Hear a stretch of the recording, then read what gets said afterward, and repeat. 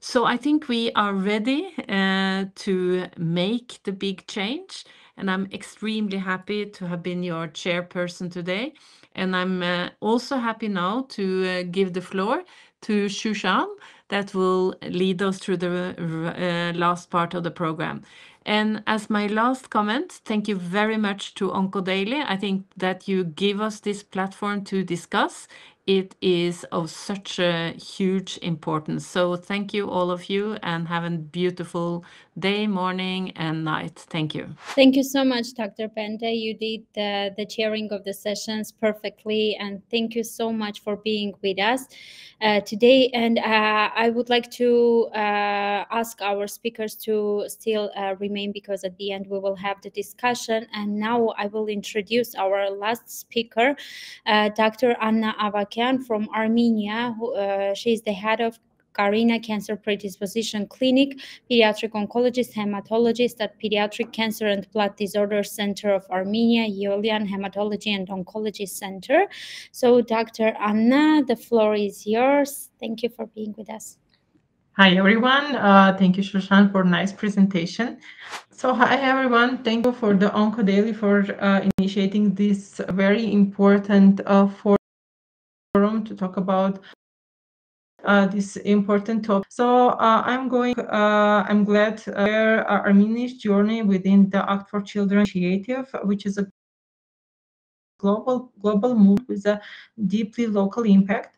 I'm going to share and we had were was taken by our team and by all the supporting companies that make this program possible.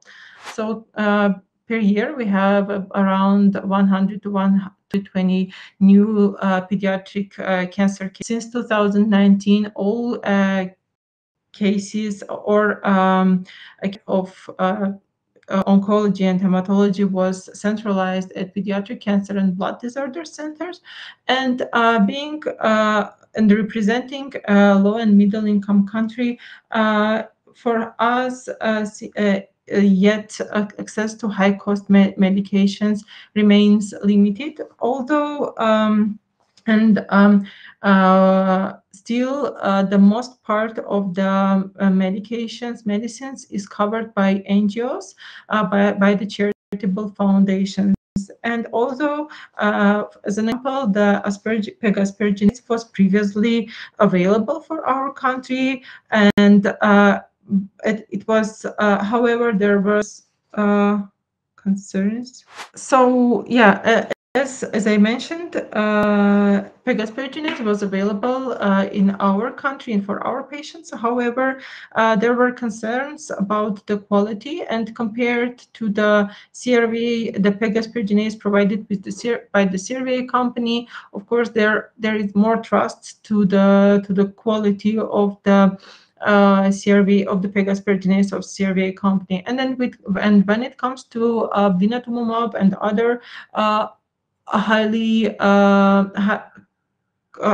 expensive medications, we still have to prioritize patients who has the high risk of the relapse, the patients who has severe toxicities, and so it is and because it is the high financial burden to charitable foundation, so not all the patients have the access to the newly and more effective medications and immunotherapy.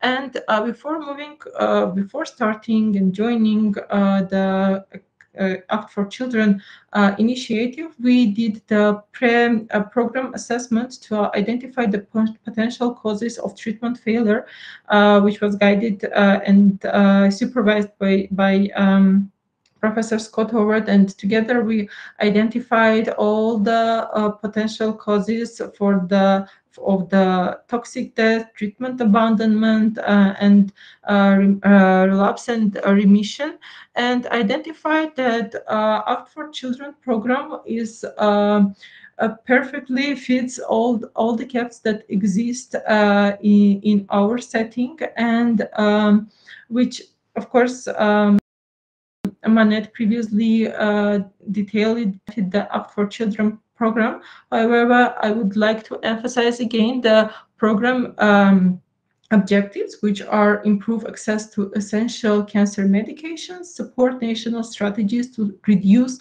treatment abandonment and inequity, implement multi-center studies, strengthen the clinical and research workforce. Also, one of the most important part was the capacity building, enhancing training and onboarding. Also, um, strengthening the capacity by provision of different equipment, establishment of registry-based researches and data quality, and of course foster the cross-country collaboration.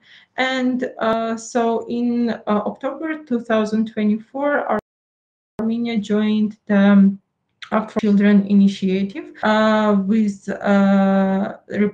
which was represented by our center, Yeolyan Hematology and Oncology Center, and also the research and organizational work was also supported by Immuno-Oncology Research Institute. So I would like to share what achievements we have by this moment. And in January 2025, CRV and Resonance team visited our hospital for having many goals. First of all, to present the project to our team, and also to conduct a site assessment to identify gaps and prioritize needs for improving diagnostic and capacity building, conducted different trainings for our team, and what is the most important achievement of this project by this time is having enabling use of pegasparginase, high quality pegasparginase produced by CRV company for our children and adolescents with acute lymphoblastic leukemia. Also, some multi-center studies were also have been also implement. We have already launched a multi-center retrospective cohort study on treatment failure and toxicity in low and middle income countries. And at this moment, again, lead and supervised by Professor Scott Howard, prospective treatment protocol for acute lymphoblastic leukemia is in development stage. Which is also was very important for the conducting high quality research and having an international registry. We had recruited a data manager who support this whole workflow. And as I mentioned in our program assessment, one of important points was treatment abandonment, and I should mention that the main cause of treatment abandonment was not that some families still choose to get their treatment abroad. So in this situation, patient navigator, not only for the treatment abandonment, but also for supporting families in all stages of the treatment, their role is really important.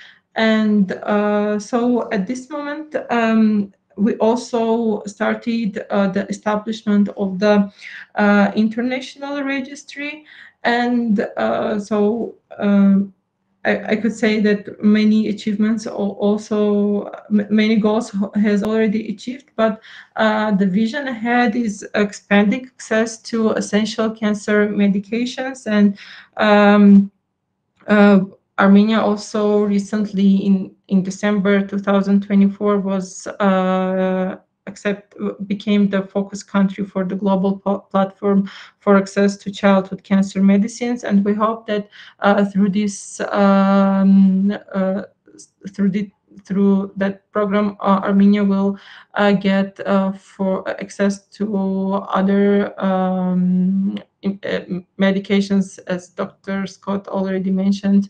We will get the border access to the medications like blinatumomab. Also, as I mentioned, after the site assessment, we have several projects and ideas and strategies how to enhance infrastructure to support diagnostic data system and coordinated care. As one of also most important goals is the increased participation in multi-center studies, which are already in process, but also some of them are in process of development. And also we aiming strengthen national strategies to treatment abandonment without driven navigation and support, and to enhance registry system for real-time data use in national planning and policy. By